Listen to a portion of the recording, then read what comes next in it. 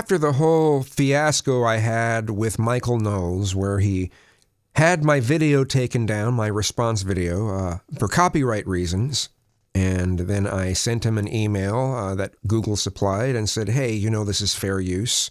Let's do the right thing. Why don't you know, because this is a strike against my channel, what you've done here. Why don't you remove the copyright strike and I'll delete the video.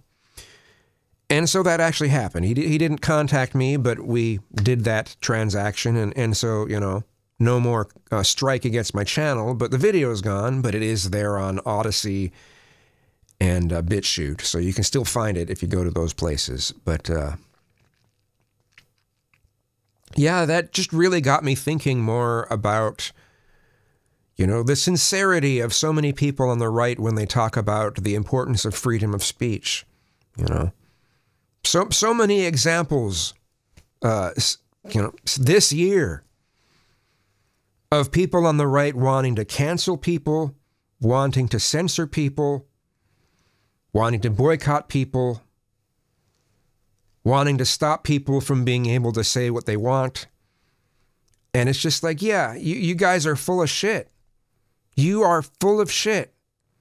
Now, I'm sure there are some people who genuinely have you know, they truly value freedom of speech. Okay, fine. But what about the ones that have some of these the biggest voices? What about them? What about the ones who have power? What about them? You know? And this whole thing has made me not care as much if right-wing voices do get silenced. It's made me not care as much. I care, but not as much.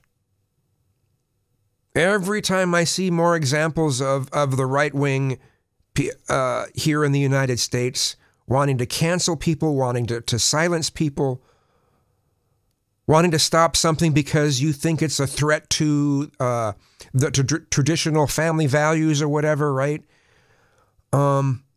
Yeah, the more I stop caring as much when I see people on the right being censored.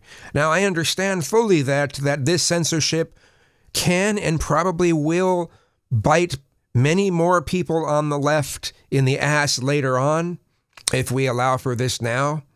So I'm not really arguing for censorship, but I'm saying that I'm not going to cry a river when I see some right-winger being censored for saying some really, really shitty things.